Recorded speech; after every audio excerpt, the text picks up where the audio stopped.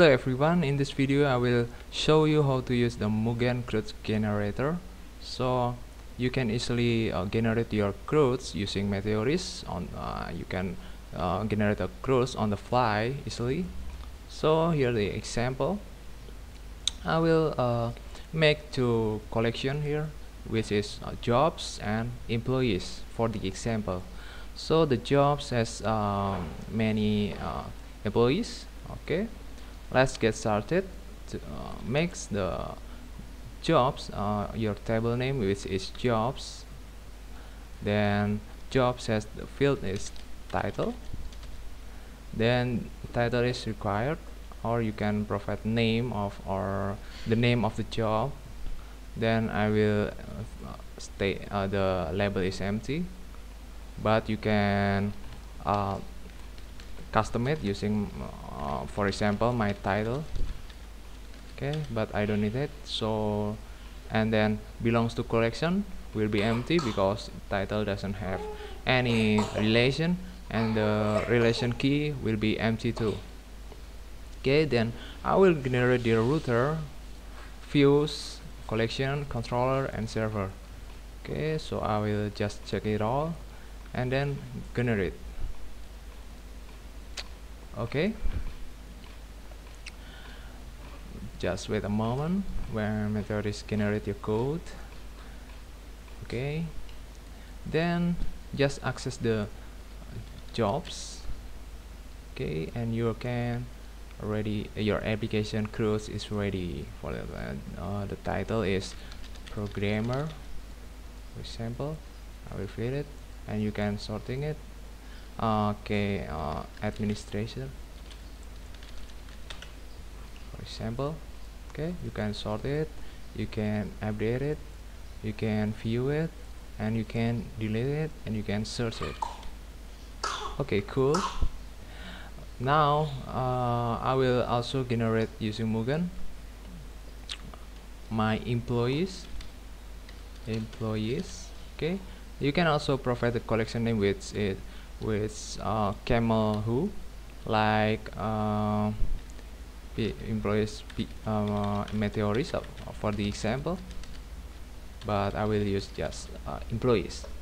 Now in the employees we have name field, which is required, and this is empty, and the job ID, which is related to the jobs we have already created, and the job ID which will be required. And okay, I will add some else like birth date. Okay, I will use date, and this is not required. And and the job ID I will set the label to job, and belongs to collection I will use jobs collection with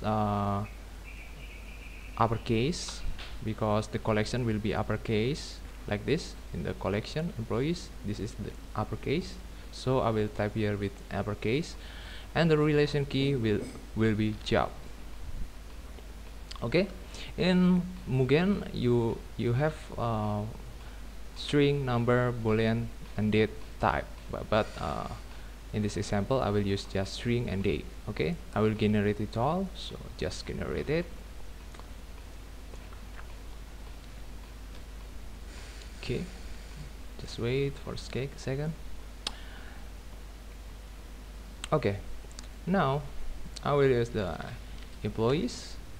Okay, you have the employees here, and of course you have the name, job, and birth date, and the validation, of course. And because you choose the type is date, so it will automatically be on date picker like this. And the name I will set my name. Okay, and then the job will be okay. This is the job will be using the job ID from here. Look at this jobs. It will be the use for example I will use programmer, so I will copy the ID, copy, and paste it here and submit it. Okay, the jobs is still related to ID, so it's okay. So just open your code and just Meteoris demo. Okay, open your code and then just update it a little in the views, employees, and the index page. Look, employees index. So I will edit in the index page. Here you can see that our code is not we can access this, so I can edit it. So how to access it? Just cd document Meteoris underscore demo, and then just sudo chmod 7, then all. Okay, now you can use the code and write the code.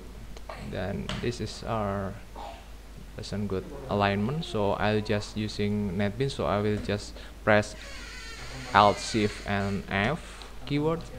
Okay, then look at this, the job still using job ID, so I will use just job.name because I set from the beginning I set job for the relation key, so you can use just job.name to display the job name. Okay, sorry, this will be job.title because the jobs field is a title, not name. Look at the jobs here. There is title, so I can access the employees. Okay, now you have the job title from the related jobs. And now how to not hard code it from the ID? Just make your drop down here. You can easily just make like this. Use select. Okay, this is the basic Meteor.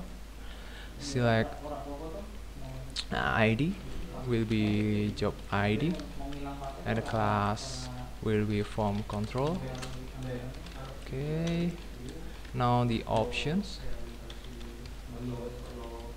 Sorry, before option I will loop the each jobs like this, /each. So in the form I will make the jobs is the function return jobs.find this, and I will provide some option here, and the value will be underscore ID from the job. Sorry, use the place helper, and the value will be, and the text, and the text will be name. Okay, like this.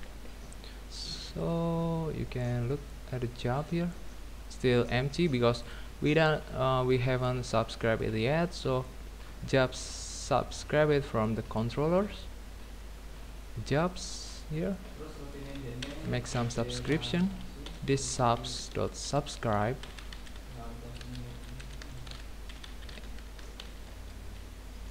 Okay, sorry, not the job controller, but in the employee controller I will this subscribe jobs. Okay, I will subscribe just all. This is not a good idea, but for now we can do like this. Okay, look at the code again. Oops, we still haven't have the jobs, so look at the server, jobs. Okay, the subscribe jobs.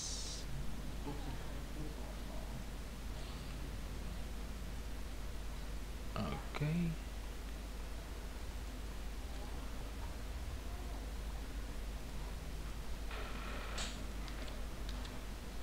Okay, this is just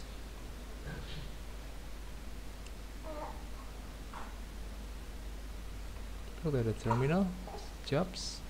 It's already subscribed, but I don't know why. Okay. Okay, sorry. And this name should be title. Okay. Now you can see that Meteoris will be reloading, and you can see the job here. There is the programmer or administrator. Okay, I will set administrator, state is here, and then just submit it. Okay, cool.